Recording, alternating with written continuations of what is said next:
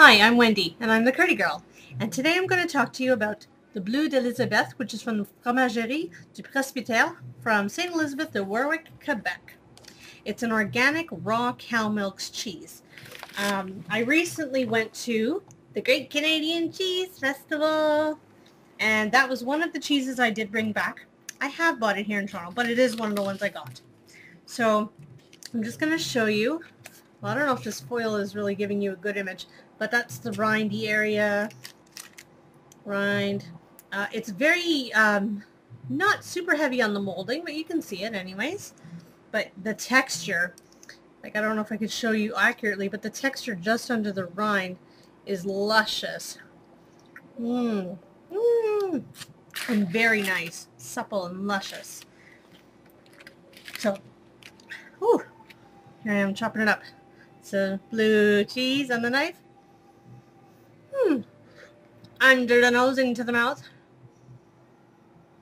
It smells really nice. It's a very nice floral type of, but milky and just a yummy, yummy smell.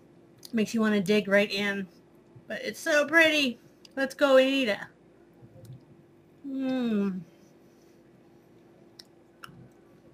Okay.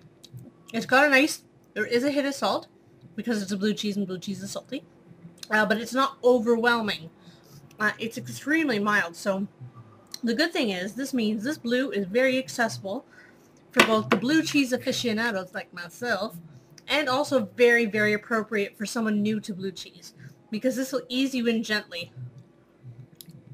And very alluring because the cream and the milk and the nice milky, creamy texture is really going to seduce you into eating it.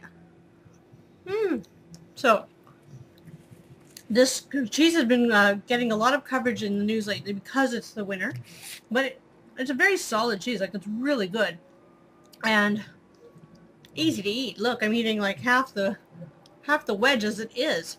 So the Bleu d'Elizabeth, get your hands on some today.